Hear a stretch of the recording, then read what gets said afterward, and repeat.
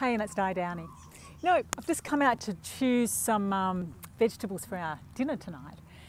And I was thinking about rituals because growing our garden is very ritualistic for us. It's the way we eat. It underpins our food and it underpins how we eat because we eat a lot of salads and we eat a lot of raw foods. But it really got me thinking about the different types of rituals. So I just want to quickly break them up for you from how I see them. And that is like we always have personal rituals, how we exercise, how we eat, maybe how we visualize, how we do meditations, when we do them, how we put them into our day.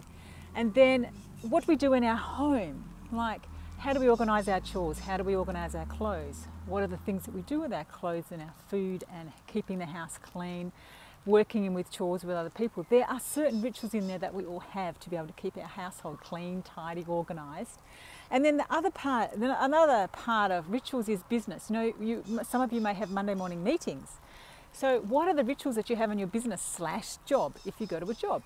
So some of those might be, I've just written some of those down, is like, you know, how you organise your work. So for me, I use post-it note pads and I go through my post-it notes in the morning and at night and I shuffle them around. I use different colours for different clients and for different things that I have to do. That's a ritual that I have around organising my clients and how I do that. And the other thing is outside of families. Like we all have birthdays and celebrations and different types of times of the year, and some people have rituals at Easter time. Like I know our neighbours up the road here, they go and play tennis out in the country every Easter. That's a family ritual.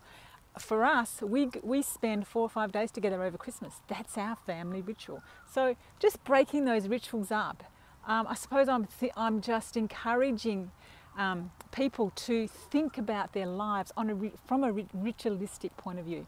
Meanwhile, I'll go back to cutting some veggies for my dinner. See you later.